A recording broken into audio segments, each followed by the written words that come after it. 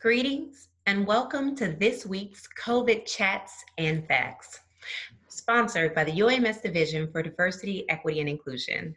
As always, I'm your host, your favorite diversity specialist, Amber Booth McCoy. And this week, we are going to talk about addiction during the pandemic. A couple of weeks ago, we spoke with Dr. Tiffany Haynes, and she came and told us that it's okay to not be okay. We talked about stress. We talked about managing stress, managing these different behaviors, depression and anxiety, all of that, and what it can look like during this time of uncertainty for everyone. Today, we're going to delve a little bit deeper into that topic and talk about addiction, coping mechanisms, behaviors that we're forming that maybe we may not be realizing are forming, especially during a time when liquor stores and dispensaries are considered essential businesses. So in order to talk about that today, we are going to hear from my friend, mentor and colleague, Dr. Erick Messias. Dr. Messias is a psychiatrist as well as an epidemiologist. He is an associate professor in the UAMS College of Medicine, and he oversees faculty affairs. So please welcome Dr. Erick Messias.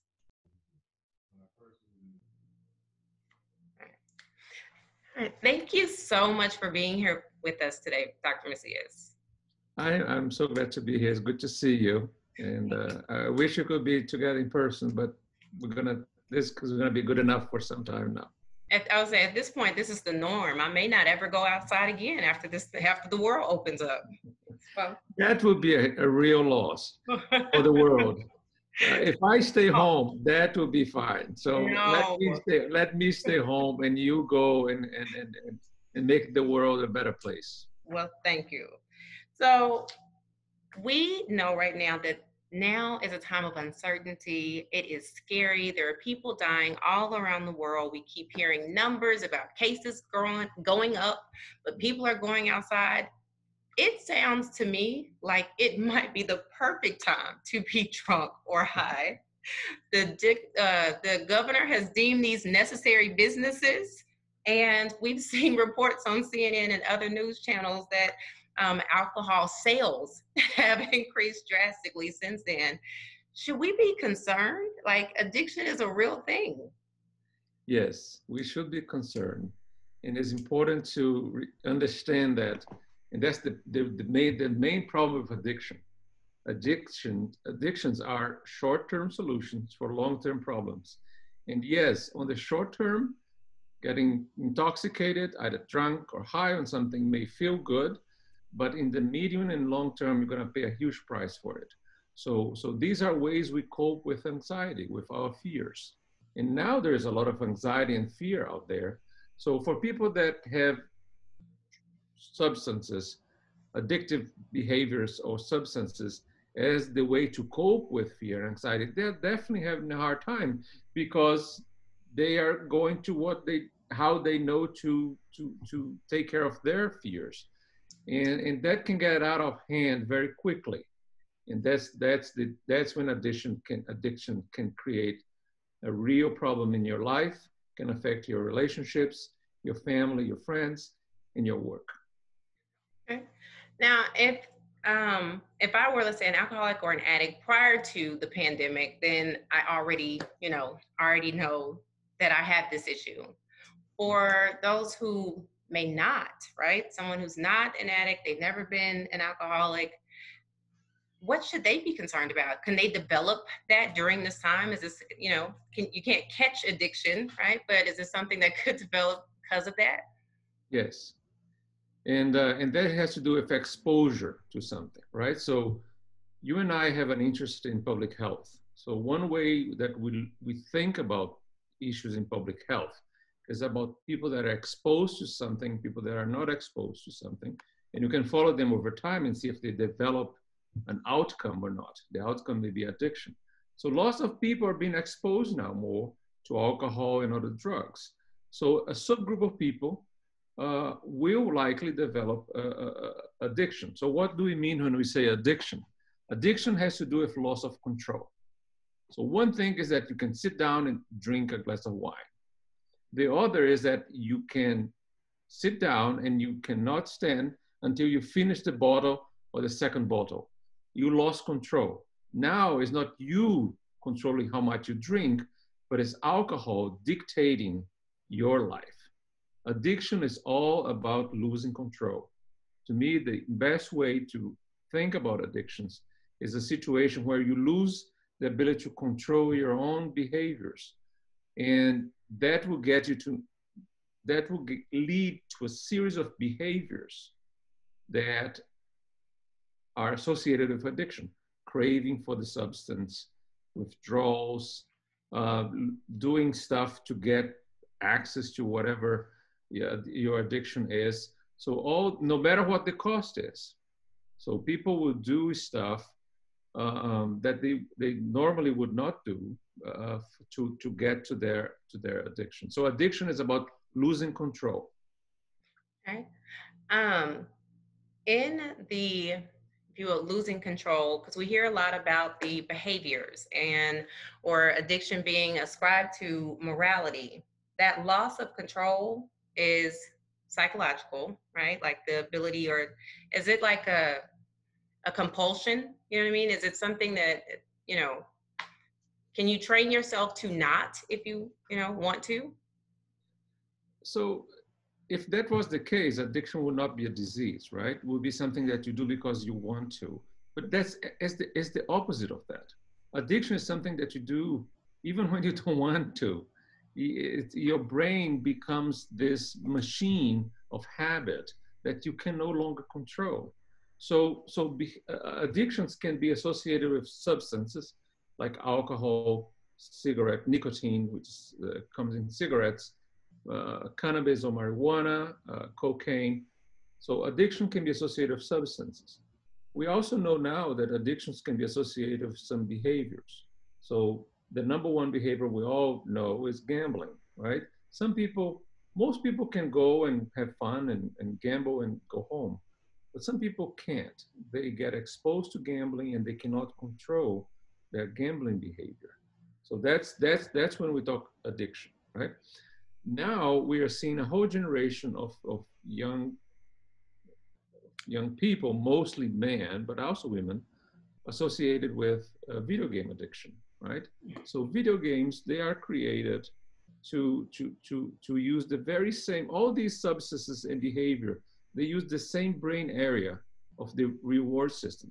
So they give you a sense of reward and you keep going for it. You keep going for it. There are classical experiments that show that when you make a mouse addicted to crack cocaine, for example, it will neglect food and water and sex for the addicted substance. Even in a mouse? Yes, even Wow.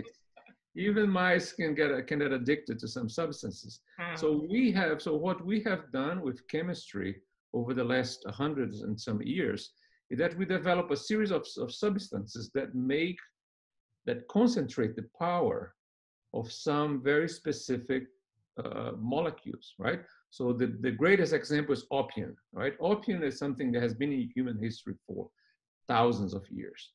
But that's opium from the poppy seed. Within the last 150 years, scientists and chemists started to develop ways to purify opium, to develop morphine, and then to develop heroin, which was developed to fix the addiction to opium and to morphine. And then they noticed that heroin was even more addictive. And then you create other substances that concentrate opium, concentrate the active compound of opioids, and they will become more and more powerful, to the point now that we have something like fentanyl, which is even more powerful than the old morphine. Wow. or So they heroin. made a feel-good drug to help, and then that one went wrong, so they made another feel-good drug to make the old feel-good drug not work. And now it sounds like we don't listen to to the lessons of history, right? And you and I talk a lot about history in our conversations. For example, the first opioid epidemic that happened in the United States happened after the Civil War, with veterans of the Civil War that got addicted to morphine. So we have now a second opioid crisis. So we didn't learn from the first one, and now we have the second one. This one now has to do with these new compounds, and more than the new compounds, new ways of preparing these compounds to concentrate them, things like OxyContin and all these new preparations of opioids. So we have we know where this leads to. This leads to extremes, right? So the one extreme is there was a point where you could buy these drugs or you could get a prescription for it, and then we realized it was too much, and then we make them all illegal. So then it went all the way to alcohol during Prohibition, right? Right. So then we lose stuff again, and then we realize that is a problem, and then we close again. What we need, the lesson of history is to learn moderation and to learn to find. And the other lesson that I discuss with my patients is to realize that there are some people that can drink. And most of us are able to drink with no problem. But there is a group of people that for which alcohol is toxic and that they cannot handle alcohol, and they will have to stay away from it. It doesn't mean college all with of us. those people. Huh? I went to college parties with those people. Yes, so people that cannot handle alcohol can be very destructive. And people don't realize that a legal substance like alcohol can cause withdrawal syndromes that is even more dangerous than some substances that are considered illegal, like cocaine or marijuana. The withdrawal syndrome is much lighter on those than with alcohol. The alcohol withdrawal syndrome is very well described, and it can get you to an ICU and can kill you. Wow. So I want to go back to the reward system you were talking about. Is the reward system in our brain based on any specific hormones? Like, there are so many, epinephrine, Yes. norepinephrine, like all of these different hormones and chemicals. Like, so what is being activated when we're talking about the reward system? Right. There are some substances that are called neurotransmitters, and these are molecules that one brain cell uses to talk to another brain cell. The reward system, the number one neurotransmitter for the reward system is something called dopamine. So dopamine releases this, it gives you this sense of accomplishment, reward, pleasure. So what happens in the brain is that you learn. So we need to figure out how to put dopamine in Yes. Instead of opioids, it's more dopamine instead. Okay. Yes. So dopamine, it's a molecule that is in several areas of the brain. And what happens with dopamine is you get release of it when you drink caffeine. You get release of dopamine. When people drink or they use the addictive behavior, is the feeling that you get. Dopamine is the molecule that makes mothers attached to their babies. Oh. How powerful is that? Wow. How powerful is that? It's the most powerful feeling in the world. The mother and the baby. Dopamine makes the breast release milk. Wow. So this little molecule, the most powerful force in human history, the love of a mother to a child, is at the root of addiction. It is, because I'm addicted to my sons. I love them. Oh my gosh. That's right. And it's a control thing. You're right. I can't stop. Yes, it's incredible. It's extremely powerful. So when this is, okay, so the reward system is activated. I like this feeling, right? Because dopamine is tantamount to loving on my, son and such. Yeah.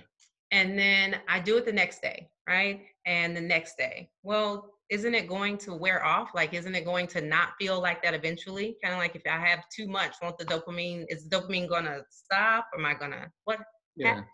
Dopamine doesn't stop, but there are changes in the brain that we call tolerance. And that's actually quite dangerous. And I'll tell you why. The tolerance is the phenomenon, is a situation where you need more of the same substance to get the same effect, right? Mm-hmm. So people, for example, people that use opioids in the 19th century, 1800s, they used to talk about chasing the dragon. Chasing the dragon would mean that you have this incredible feeling the first time you use morphine and opium, and the rest of your life you're going to be chasing that feeling again, because you're never going to get it again, because that's your first time. So what you're describing is called tolerance. Now, why is that important to know? It's important to know for the following reason. I'll just give you a quick example that we can all follow. So suppose you need, I don't know, 10 milligrams of suppose somebody needs 10 milligrams of opioids to get high. And then they get used to 10 milligrams, and they need 15, and then they need 20, and then they need 30, right? So they need more and more. So now their whole life becomes, oh, how do I get the next high? How do I get to this amount? Now, because my brain is trying to get back to that first feeling. Yeah, so it's just trying to but now you did more and more of the same substance, right? So you develop tolerance. Now here's what happens, and I've seen this happen. I've seen somebody die because of this. So now you need 30. Then you go to rehab, or you go to, you get a treatment, you try to get off the drug, and you detox, and it goes away, and a year later you relapse. Well, now your brain, it doesn't need 30 anymore. 30 is going to overdose, and it's going to kill you. Oh, wow. So that's why sometimes the most dangerous part of addiction is that relapse cycle. When you relapse and then you start to use the same amount, well, that same amount now is going to kill you. You're not used to it anymore. So tolerance changes. The brain is very plastic. Our brain is very plastic. It changes over time. So we're born with, with a brain, and the environment is changing it. That's why the brain is this incredible organ that changes with the social environment.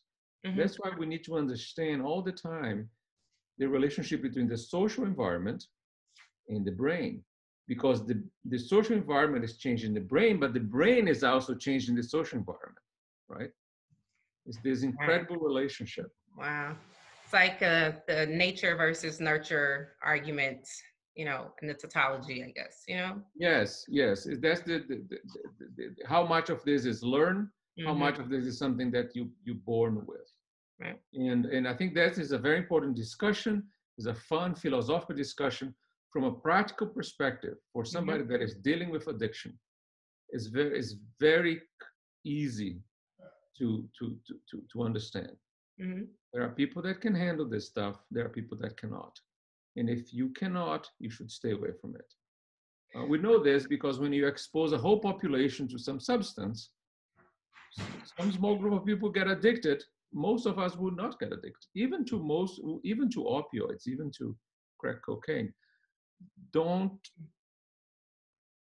if you if somebody has a tendency to get addicted, be aware of that and try not to expose yourself to these toxic substances. Okay, so when you were talking about addiction and the behaviors, like you're saying, there are people who can drink, and they could have a drink every day after work, and that's fine, right? The issue you were saying is the loss of control. It's when I can no longer stop having a drink, right?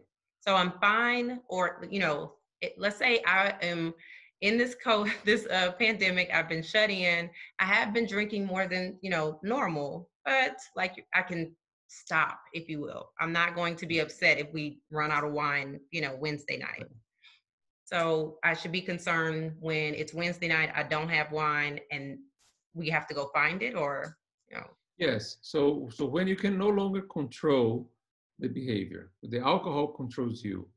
Addiction is about losing control. So that takes us to a very important question that I think we need to make sure we get to our ears. And that's, can you get out of an addiction? How do you get out of an addiction? The answer is yes, you can. You can get out of an addiction. However, you need to respect your brain.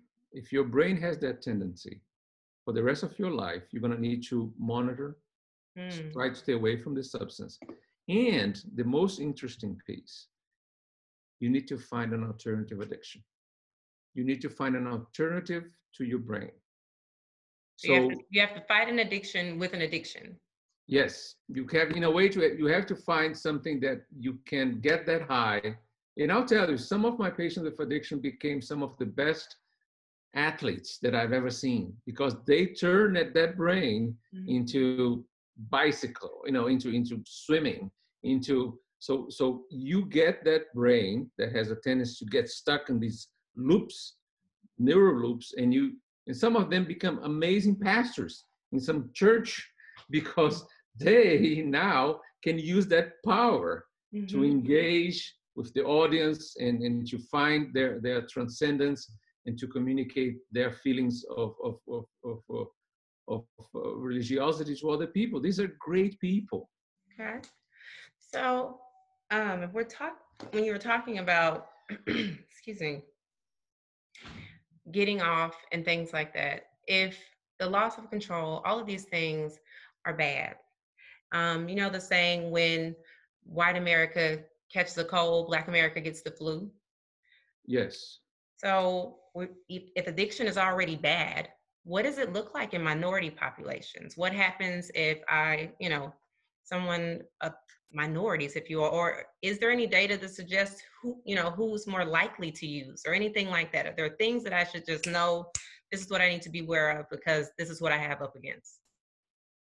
So addiction affects all races and all ethnicities. The problem, the challenge for minorities is that they may not be at a higher risk for addiction. That's not clear. There's no clear evidence that some groups has a higher risk of addiction. But we know that if you are a minority in this country, you are a higher risk of being arrested. You have a high risk of being persecuted. You have a high risk of not having enough money to pay for an expensive attorney. What makes the final outcome of that is that minorities, I don't believe they have a higher risk of addiction, but they have a higher risk of incarceration for the same addiction. They have a higher risk of being of serving longer sentences. They have a higher risk of being shot. So we have to understand that our country has a tremendous amount of inequality.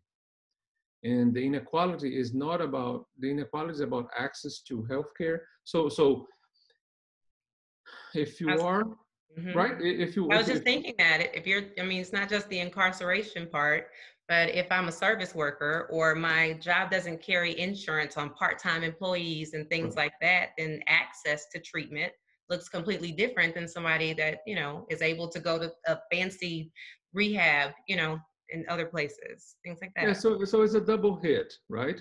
So it's a double hit. On one side, you have more access to being persecuted and to being incarcerated, and then you have less access to being treated and to be cared for.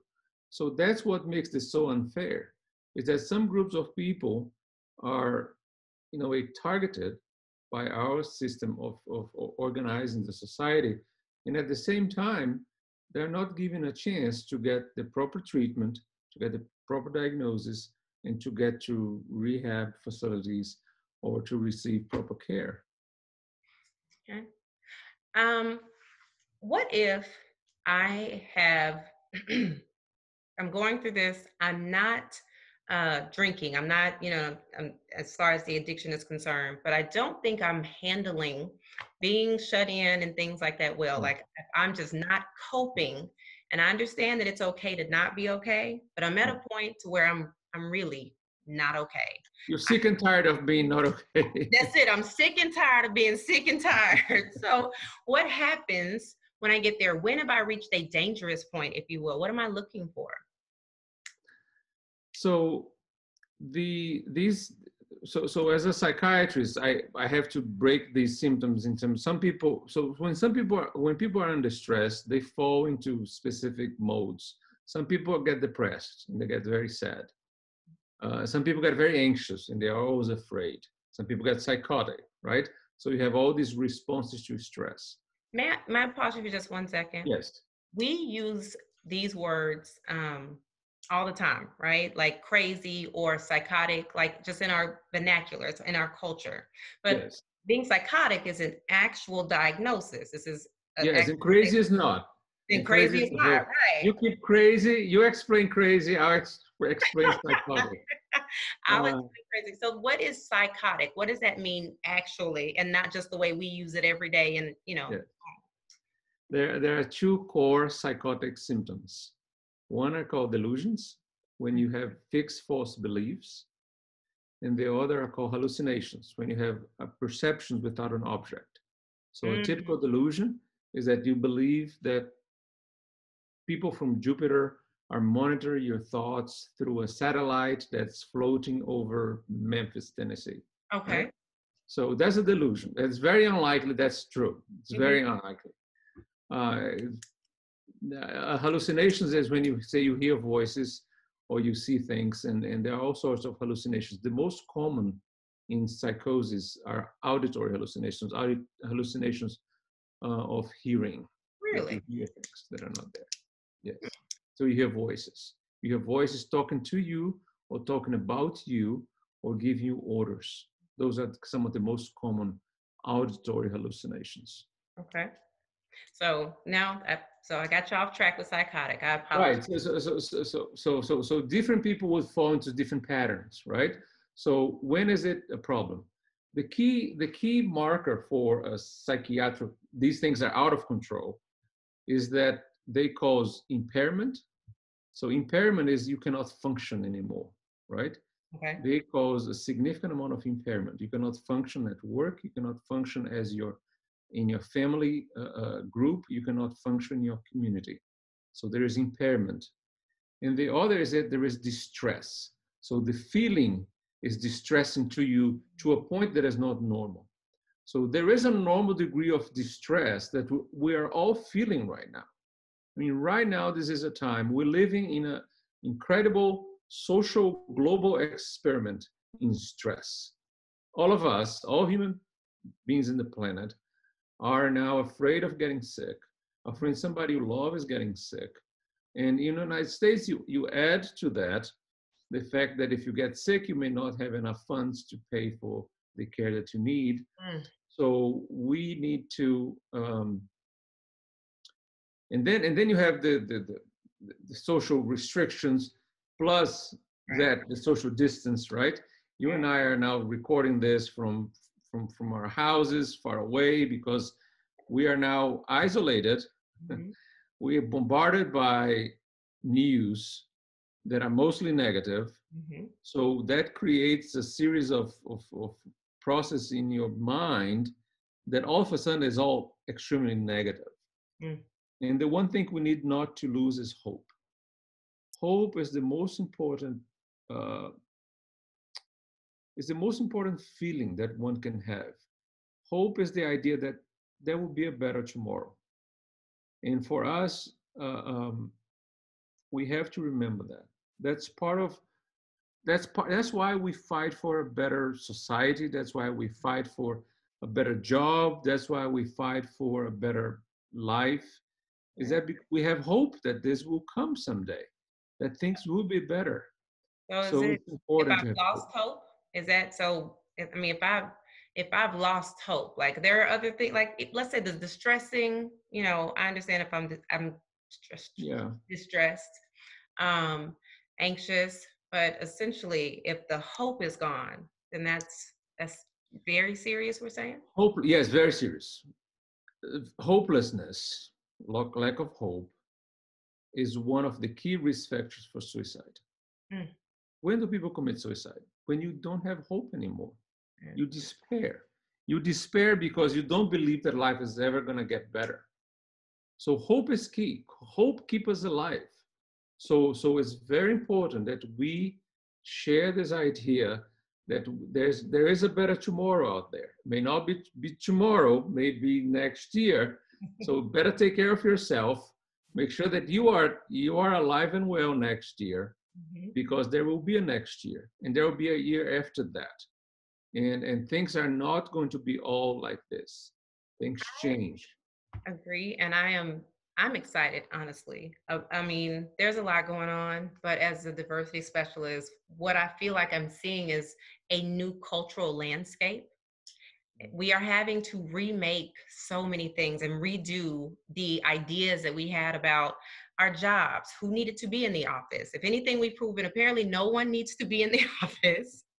I mean, so the accessibility that changes now, with employers now thinking, oh, okay, well, maybe we can have, you know what I mean? Like, you can recruit differently if you're fine with someone working from home, right? Yes. But you have been a great teacher for me in the issue of privilege. Mm-hmm. I want to remind you that to work from home is a privilege. It is. There are tons of people out there that cannot work from home, that they have to go to that meat packing plant, or somebody needs to get that meat ready. That they have to go to that McDonald's to prepare the food, that they have to go to the grocery store. There is no working from home if you're doing shelves in a book in a grocery store. So working from home is one of our privileges, and that privilege is not equally distributed in the population. No, it is not. Most of these people that are having to go to work, for sanitary workers, food workers, people in essential services, there is a disproportionate number of them that are members of minorities. That's one of the reasons they're getting sick more. One of the reasons they're getting sick more. I was thinking, well, and even when I think about, though, this new cultural landscape, and not just like me working from home is a privilege. I also feel 2 months, 3 months prior to the pandemic, you wouldn't have called your trash man an essential worker. So so to me, the landscape includes us reimagining who's important in society. Because right now, to me, the superheroes are the people that are at Popeyes, that I can still go and pick up my chicken, that I can still go and do these things that provide me some sort of normalcy. But I'm sure it's very scary to them, you know what I mean? Like, because they have to come in contact with so many people. I think that's part of this new landscape that we're building. Yes, but so the essential feature for that, to take your thought further, is that we need to value them and pay them better. Agree. It's very important that we do that. I mean, we have to find a way to have a society where people feel value for the work they do, and they get paid enough that if you have a full-time work in America, you should not be at the poverty level. To me, that's very simple. To me, this is not about left or right, capitalism, socialism. It's a very simple logic that if you work full-time, that work, that amount of work should be enough for you to have a sense that you are above poverty at this point. And I think that is a perfect way for us to go to break. You have been listening to COVID Chats and Facts. My name is Amber Booth McCoy, and we are here talking to Dr. Erick Messias about COVID, addiction, and more. So we hope that you will join us again after this break. What? Thank you for joining us. You are here listening to COVID Chats and Facts, and we are here, of course, every Friday beginning at 11 o'clock. Today, we are talking with Dr. Erick Messias. So if you missed the first half while he educated us on addiction, what addiction is, what it looks like, then you are lucky that you're here for the second half. Dr. Messias, again, thank you for being here today. Well, thank you for having me. I'm glad to be here.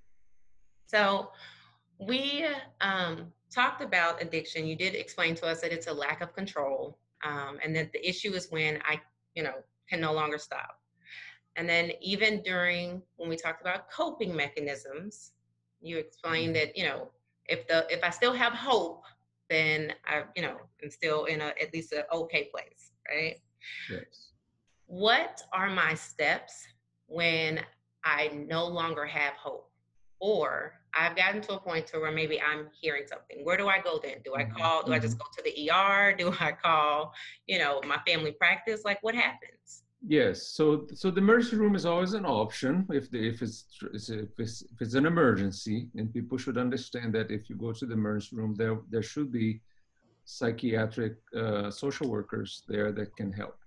So that can be a way to get help.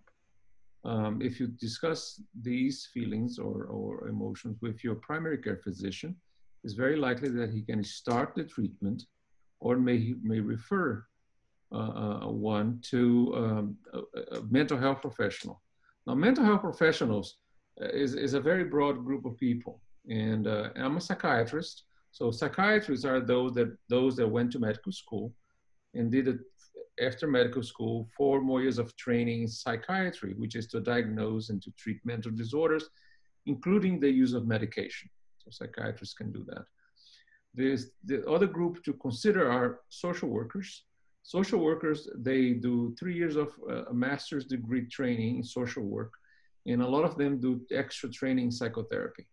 They are wonderful psychotherapists, and the basic mental health approach for treatment is a combination of psychotherapy, which is talk therapy, which is when you go to somebody to talk to them, and medication. So I would think of it this way. Another group of people are psychologists, and psychologists are people that they have a doctoral degree in psychology, and they can do testing, they can do diagnosis, and they can do psychotherapy as well. So psychologists are very well trained in terms of psychometrics, in terms of measuring the mind in a way, and giving diagnosis. Finally, these days, we have PAs that specialize in mental health, and they can provide not only diagnosis, but also treatment in terms of medication. And we have nurses. There are psychiatric nurses, advanced practice nurses. So these are APRNs, or advanced practice nurses, that have extra training in order to diagnose and to treat mental disorders, including the use of medication. So the group of, when I say mental health professionals, I'm talking nurses, social workers, psychologists, PA, physicians. So there is a lot of people that are trained to help address these issues. Okay. Is there anything that I'm looking for specifically? Like, a lot of times you look up a doctor and they will tell you, they may be family practice, but they specialize in diabetes or, that kind of thing. Do I have to go to one of those healthcare professionals that's specifically trained in addiction, or can I go to any of them and maybe it'll all be, I usually tell people to go to the one that you can get an appointment with. Because if that person I'm assuming is well trained, whatever specialty they are, nurse, social worker, PA, physician, or psychologist, if you need a referral to another one, they will help you, and they will help you find that next step. Because it's true, there are psychiatrists, like I'm a general psychiatrist, so I treat everybody with psychiatric disorders that is in the adult. However, there are psychiatrists that specialize in addiction. So addiction is a specialty of psychiatry, is a subspecialty of psychiatry. So there are those that, and we have some wonderful addiction psychiatrists, say here, for example, at the UAMS. My great friend, Mike Mancino, is a very good psychiatrist who is a specialist in addiction.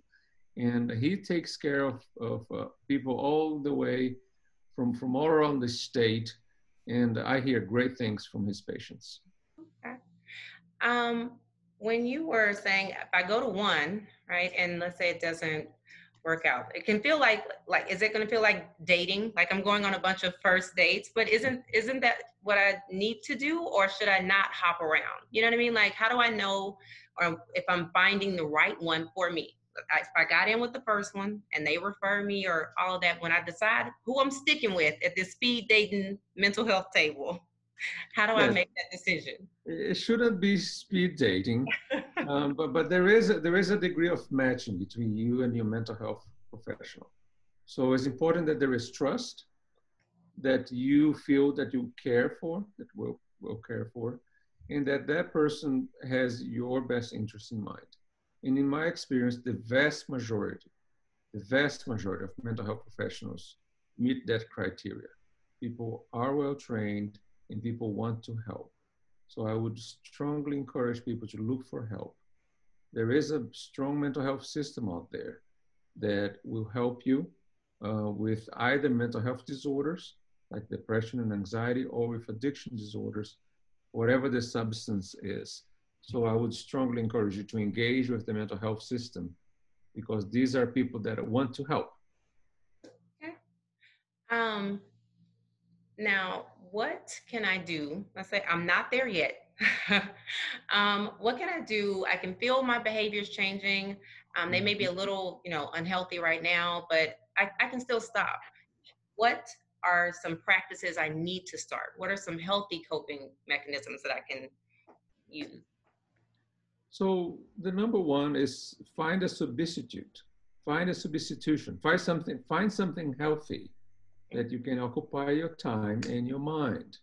So as I said, some people that may be engaging with their church, some people that may be engaging with an exercise group, some people may be engaging with a reading book club group. I don't know what it is, but find something that is actually healthy and you start spending your time. A lot of people, when they go through addiction, they do have to change their friends. They do have to change the people that they interact with. Mm-hmm. One of example I tell people all the time is I was talking to this patient once, and I asked him as part of my assessment, I asked, do you use cocaine? And he looked at me and said, of course I use cocaine. Everybody uses cocaine. Well, it's everybody that he knows. Right, right. So it's true that for him, everybody uses cocaine.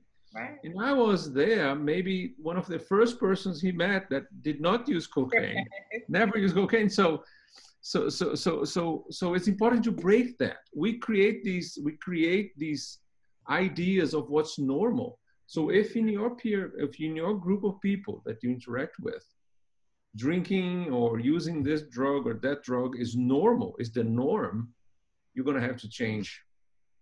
And sometimes that's a huge challenge. You're going to have to change your group of people that you hang out with. That's it. You have to do something new if you want something new, right? You're looking to do something different. Yes. What they say is, if you want something you never had, you need to do something you never did. Okay. That is, if you will, we're looking at the coping mechanisms. We have a couple. I've been doing well. Let's say before the pandemic, I was doing well, and I was already using those. I was in a 12-step program, all of that. And then I've relapsed. Am I able to start again? Am I just, if I failed, what does that mean for me? Does that mean that I'm going to do that? Am I going to fail for the rest of my life? Unfortunately, relapse, it's fairly common. Most people relapse at least once or twice before they find a way to stay sober for a real long period of time. So relapse is part of the process of recovering, of getting out of addiction. It is a lifelong process. And Mark Twain supposedly said, quit smoking is easy. I've done it 1,000 times.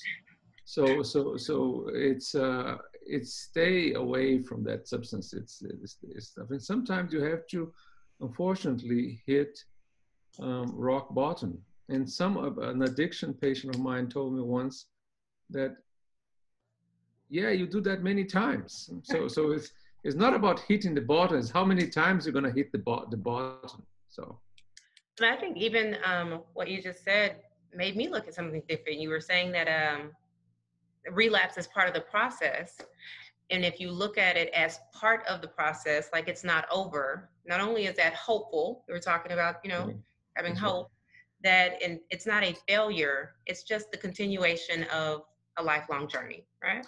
Yes, yes, and that's a very important framing. You hit on something that that I've been using quite a bit, and there are three ways you can look at somebody that is kind of bothering you, or that's somebody that you're worried about.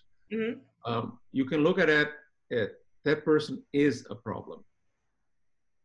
You can look at that person has a problem, or you can look at it as that person is in the journey of learning. So I would definitely try to give people the benefit of the doubt, and that people are not trouble. People are not problem. People have problems.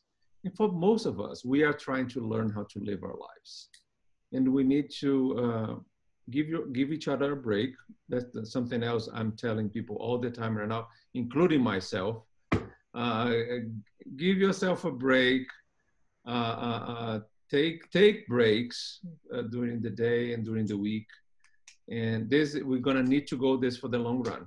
This is not a sprint. This is a marathon, and we're going to be in this new mode, I would say, for at least 6 to 12 months. Great. I mean, we do have to bunker down or hunker down, as they say, hunker down. And then Yes. when we're pausing to just kind of be patient, remembering that we're all going through this at the same time.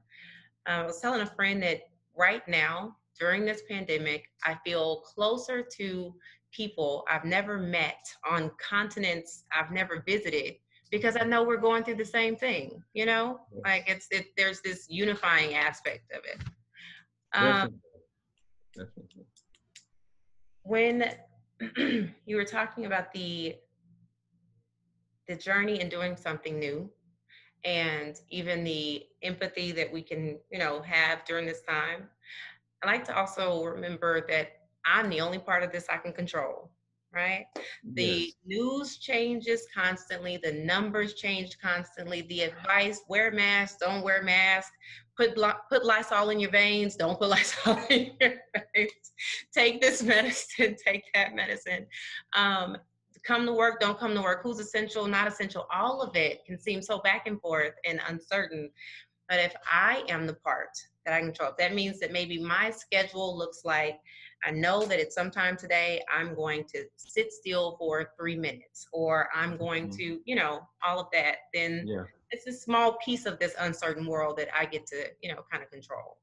Yes. And it's very, very wise that we try to remember what is it that we can control and what it is that we cannot.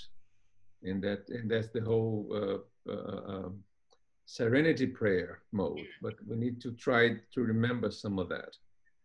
There is an important caveat to that, and I think is what is our responsibility. And that's why I agreed to come to this program with you, even if I'm tired and if my schedule is booked up and I'm trying to get some time off. What's our responsibility? And here is where I stand with you, Amber.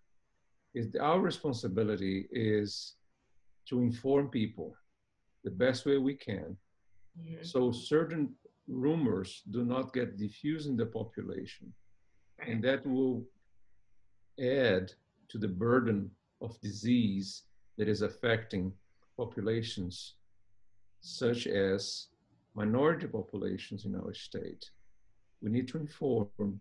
We are healthcare professionals, and we have a responsibility to help people. And I want to make sure that you know that I appreciate the work you do. I know that you're doing lots of stuff, and I'm very impressed by that. Each one of us, we have talents, and we should use our talents to help each other. So I appreciate that. I say it all the time, but I absolutely mean it. I love what I do.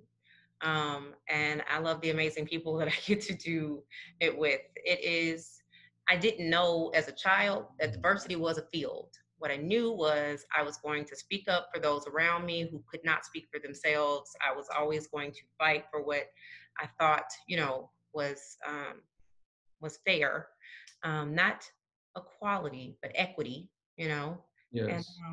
then I found the field of diversity. So I get to do all of that.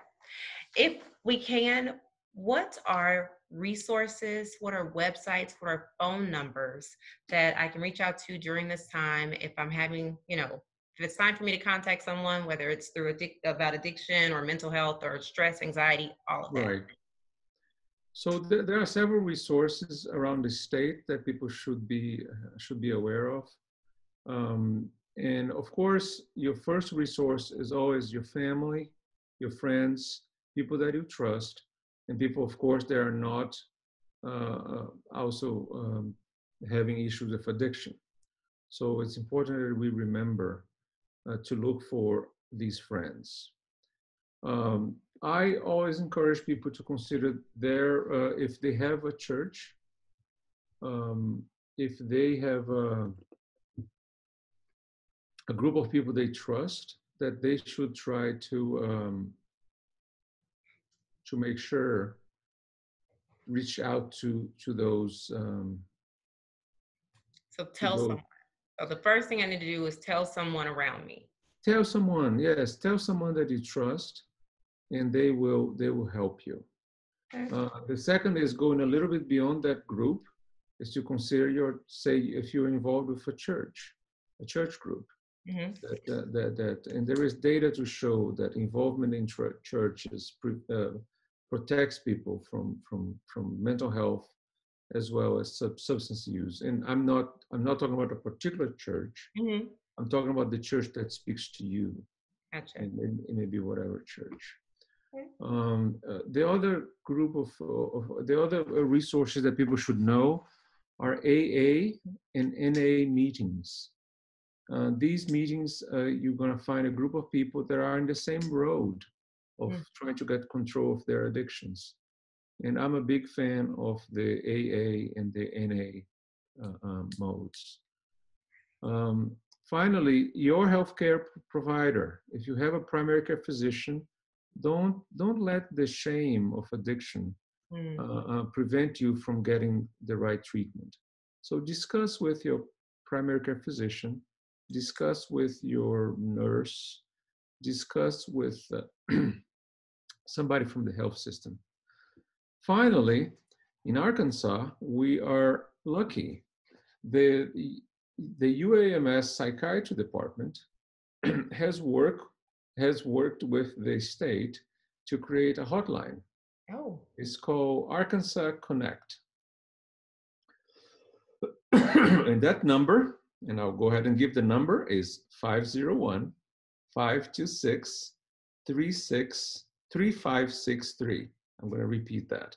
501-526-3563. There's also a 1-800 number. Okay. 800-482-9921. 800-482-9921. Arkansas Connect was created to help people access help. They will provide help over the phone. They will provide referrals if you need further referrals. So this is a wonderful resource that is now available to everybody in the state, and that people should use and get help. Is it expensive? Yeah. Is it expensive, Dr. Messias? It's free. Wow. So people should call in. I need you to say that one more time. It's how much? Yeah, so everybody, this is part of an effort by UMS to provide support to everybody. Mm-hmm. And there may be some fees, but you should call. They will tell you. Give them a call, because they can refer, they can help. It's available to you right now through your phone. So that is awesome. I love that. Well, I want to thank you again several times, a million thanks, because you always show up anytime I've asked you to show up. And I appreciate that. Is there anything that our listeners should know? Any last words or sage advice that you would like to give before you get out of here? Sometimes people want to say that we're all in the same boat. Unfortunately, that's not true. We're all in the same storm. We are all in different boats. Some people have boats that are very comfortable. Some people are in little rafts. So we need to remember that we should not assume anything about people. There are people out there that are struggling. And I want to make sure they have access to some of these resources. And the numbers that I gave that are UMS numbers, they may ask you about your insurance, but you will be taken care of no matter what your insurance status is. I love that. And we are not going to discriminate in terms of documentation. And I want to make sure that people know that there are people out there that have trained and that they have chosen to devote their lives to take care of other people. These are the healthcare workers, all the way from your primary care physician to your very specialist, top-notch surgeon at UMS. We all made a choice many years ago to help people. And we created an amazing healthcare system, and we should use it. I agree. And we thank you so much for being a frontline worker and for making that decision to help all of us. As always, I want to remind you to stay safe, wear your mask, wash your hands. Remember that UAMS has free online screening as well as free in-person screening. You can go to our website at uamshealth.com. You are welcome to call 1-800-632-4502. Again, that's 1-800-632-4502. You are more than welcome to use all of the resources that Dr. Messias gave. Remember, it is okay to not be okay. And if you find that that is you, by all means, take steps so you can move towards being okay and at least getting to a place where you're able to handle what is going on the best you can in each and every moment. Join us next week, every Friday, 11 o'clock. I will be your host, Amber Booth McCoy, your favorite diversity specialist. We'll have a wonderful guest speaker every single time as we explore new topics. As always, this is sponsored by the UAMS Division for Diversity, Equity, and Inclusion.